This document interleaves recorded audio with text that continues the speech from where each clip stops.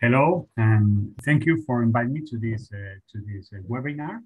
I will try to share my screen. 1 second.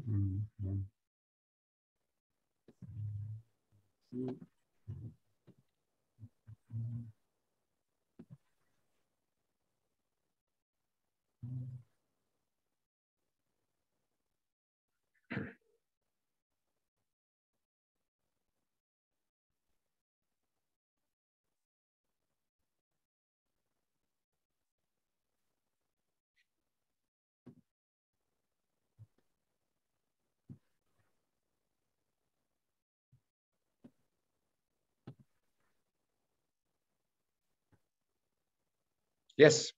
Okay, you can see it now? Yes, yes. 1 second, I will go.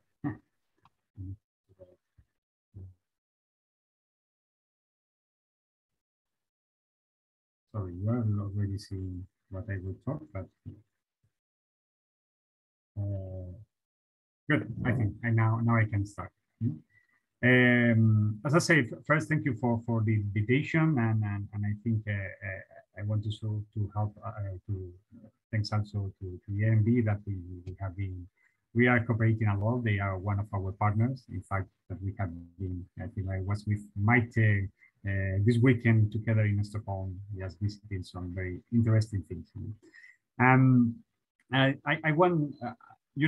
I'm not an expert in bike infrastructure, okay? And I will let you know what we are doing from the urban mobility and what is our perspective, how we can support, the ecosystem in order to create, a new solution. And what is the aim of the urban mobility in the European, in Europe?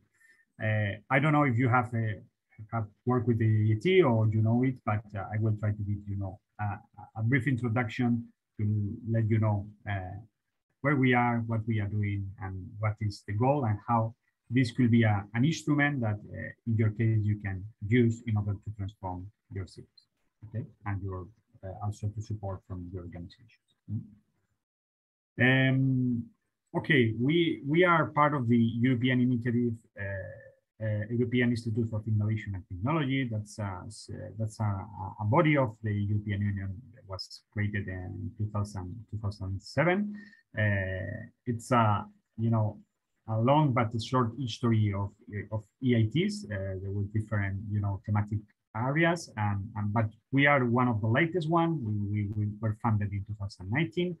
And that means that, as you know, the life of the EITs is normally a period of around 14, 15 years where you have this funding, and that means that we are in the start of the initial phase of our life. But what our main goal is to support the transition of sustainable mobility, the creation of livable urban spaces. That means that we are very connected with the Commission. We are one instrument in order to improve the quality of life in cities. And that means that our KPIs are really oriented to improve this quality of life. But also we know that the Commission is already established, some goals in order to reduce the impact of carbon emissions, especially caused by the transport. And that means that we are also supporting this mitigation of the climate change, especially of what affects the transport. And then we are an instrument of creating competitiveness. Okay, that means that we work very close with the universities, with research, with the industry, with cities, in order to create, to strengthen the urban mobility sector in Europe. And that's very important in the role of the EITs. We are there just to create innovation. We are in the pillar inside of the Horizon Europe budget. We are in the pillar of innovation. We are the ones that we create solutions and services, and we will do. That's the way that we work. Okay. We are cooperating very closely with cities from the beginning. That's most of these cities were with us on the beginning. With them, we have been working on the definition of challenge. We start all the definition of our activities, just asking the cities what they need, what are the challenges that they have. As you know, there are specific challenges from city, but there are some common challenges from the different cities. And our cities we are growing the number of cities. And also big cities are incorporating to our project portfolio. We want to cooperate with them. And in this case, I want to differentiate that we are working with cities, but we are also closely working with metropolitan areas. Okay, and let's say this is stated here. We already have 5 metropolitan areas, and I think they are sometimes more active than the city. Okay, because they are the ones having the problem of mobility basically. Okay, with the areas around the city, and that means that, and also they have some of the metropolitan areas that we are working. They have most of the competences of public transport, and that means that in this case we cooperate a lot with them, and they are very active, and in some cases they are really leading proposals. That's something that we are looking for cities that are able to lead proposals. Okay. These are in this short period of 2 years, okay, almost 3 years, but obviously we were just starting officially with the first, big funding on 2020. We have been delivering a lot of KPIs. For example, we are investing a lot in education. We have, trained over 500 master students. We create programs that were, viewed by 5,000 professionals. And also we have a doctorate training network of 550 PhD across Europe. That means that this is what we have been doing in 1 year, because we want to train the professional of the future of mobility. Okay. Then one of the areas that we are supporting a lot is the new business opportunities. That means that we have supported like more than 120 startups. We are also investing on these startups because most of the innovation in the mobility sector is coming from startups. And last but not least, we are really developing innovation that we bring to market. Okay, yeah. In this short time, we developed 158 pilots and living labs. That means involving citizens and local organizations. That's a lot. Okay, we are really creating a lot of things, involving the cities to demonstrate solutions, because this is the way to put solutions into the market. But we need to think that the component of the citizen engagement and the local engagement is really important. On the other hand, we are developing 72 design and advanced solutions, and we have already a catalog of solutions that we bring to cities, and I will talk this at the end of my presentation. And also we launched like 51 urban mobility solutions into the market, with that we are already selling this solution. No? We know, because we are not the ones selling this, are partners of our projects that are selling these solutions. Okay. I want to just we are doing reports, a lot of reports. This is the last one, but I want to highlight a little bit of some of these of what we got on this report, and I think it's relevant of the discussion that the project that I will show at the end of the presentation. This was a study on the costs and benefits of the sustainable urban mobility. What we want to do is to see, okay, the EU Green Deal is setting, some goals for the European cities, and in order of reduction, especially of the CO2 emissions. What will be the cost for the cities, the investment that cities need to do? We calculated based on some prototypes that we defined from different sites of cities and regions. Then we see what will be the benefits, the returns of this investment that they could get, putting pricing schemes, and doing installing sharing services. What will be the returns? Okay, and what actions have more impact in the short term, when I say short term 2030, or the long term 2050. Okay. Just some conclusion on this. I think we got that Europe will need that 86 billion additional investment to achieve these goals. There should be a lot of investment moving on the reduction of CO2 emissions. Okay, and this is increased for 2050, and that means that we also calculated that if euro that we invest is able to generate 3 euros in 2030, that means that the city could get return of this investment. But as you know, this reduction, it's basically, as was said before by Maite, is the reduction of private motorized transport. That's all the cities they are reducing. They start with different levels. You see, when that is not Europe, Central Europe, and East and South of Europe, there are different percentage of use of private mobility, but all the cities, they need to reduce it, okay? Electric vehicle will support that, but also we know that the really transformation of the motorized transport, it will be not done in a very short time. It will take time, okay? That means that the most ambitious scenario is to reduce urban facilities by 74% in 2020. That is, there's an impact of reducing facilities, and this we also calculated what is the benefit for cities. And saying that the pricing schemes is something that is the most effective measure in the short term. I know that for most cities don't want to tackle this issue, but in order to achieve these goals, pricing schemes should be introduced. Okay, and we also include about the innovative services. Okay, I just put that picture. Okay, but this is, for example, in the city of Barcelona, we calculate that they have 575 million extra investment to achieve this goal. It's a lot of money. Not all the way will go with private funding. And what we calculated, this is the scenario of a city, of a larger city, and we in one side we have the net balance, that this is how they contribute in benefit, okay? And on the other hand, we have the reduction of CO2 emissions. As we see, the investment in infrastructure for 2030, they have very low impact, okay? Because they take the lead time to develop these solutions is very long. That means that cities need to move, especially the big cities, they need to go to shared mobility, and demand management. That's what they will get.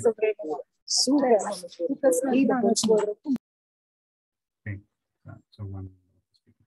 And then the other thing is that pricing schemes, on the other hand, they will get the more revenue with less impact, but also it's medium impact, okay? I just want to take this example. You can read the report, okay? And you will have it. And also we are right now I just want to let you know that our call of innovation, we have 12 million euros available for 2023-2025.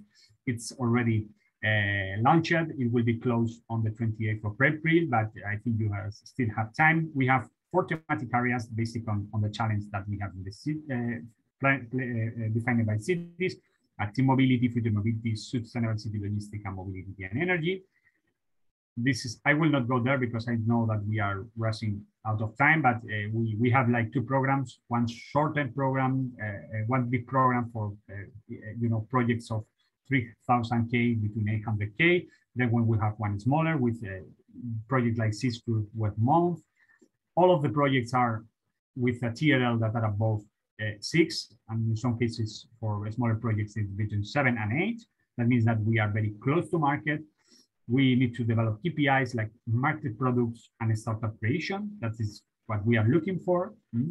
And our projects has a component of co-funding. Okay, in this case for this year in the global consortium, we are asking for a 32% of co-funding.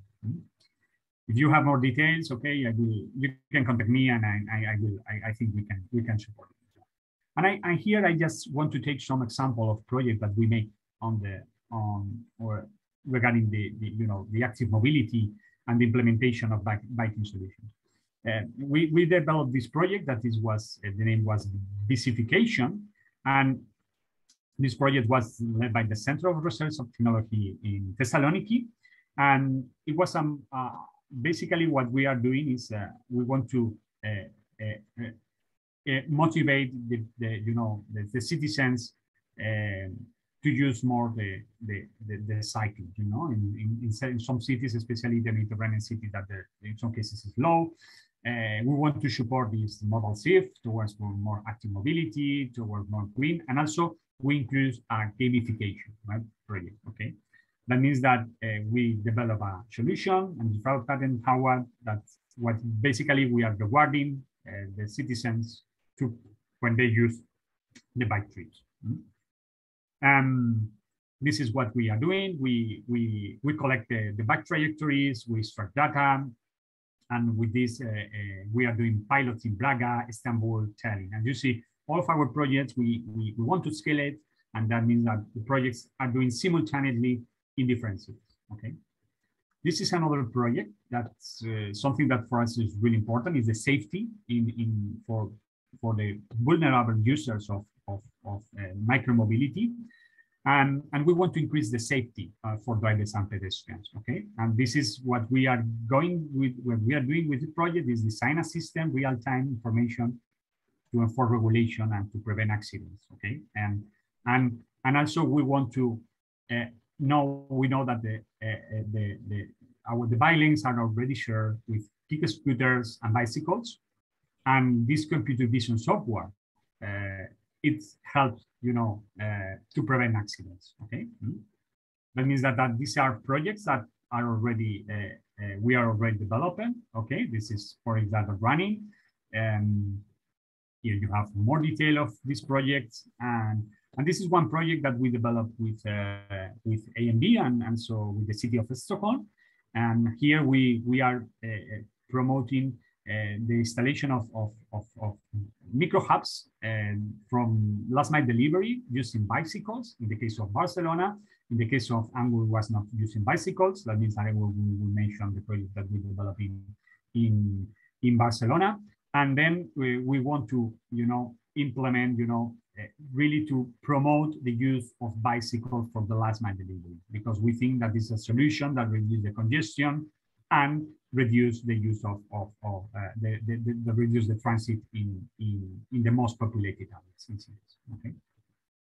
This is another project that we also developed, is a data infrastructure for vulnerable users, and this is basically we are creating we are creating a living lab where we want to analyze the framework of data and analysis dissemination of different networks. Okay, that's from bicycle users and users, and that means that this is a project that is also running and is related only focused on data infrastructure. Okay, how we improve it. Okay. And this is by longer. This is I like a lot of this project because this is a project of what is the impact of e-bikes and how we using the bikes we can extend the trip distance and also the scope of the bike lanes in cities. I think most of the central cities and regions, they are already having long distance bike lanes. And I think this is the purpose of this project is just to try to promote a methodological process in order to develop these bike lanes in cities. Okay. And that's one. This is the last one that we saw. This is inclusive bike. It was a past project that we developed, and basically we develop a completely bike that was electric bike just for vulnerable groups, especially people with that are having they are in a wheelchair, that they can use a bike and they can be transported in the city. Okay? Just let you know that we are also, in another way, we are supporting to solve a specific challenge from city, and this is what I will explain here. We analyze with cities where there are specific needs. We allocate funding in order to solve this challenge. We evaluate the impact, and we help the city to escalate the solution. Okay, And in this case, we also are doing some already executing some of this challenge together with the city of Toulouse and the city of Milano. In the case of the city of Toulouse, they have a central station where they want to implement, you know, the places in the close to the station to lock cities and to save cities for the bicycle users. And we are already implementing one solution integrated in the different modes of transport, because this is something that they want to escalate. And the same here with the cargo bikes that we are doing with them. Okay. Yes, I will finish just with giving you a little bit of background of our marketplace. This is where we put all the solutions, not only our solutions, also the solutions that have been developed from other companies. You can search there for a lot of solutions, especially for active mobility, but we have in the other areas like future mobility, energy solutions that are already close to market. You can contact with the provider, and I hope that this will help you also to understand what we are doing, what are the best solutions that you can find on the market. And what is very important is that everything that we produce are very trusted, because we are an instrument of the European Commission. We have a very transparent process. We select the best proposal that at the end they propose the highest KPIs. Okay, and that's all from my side.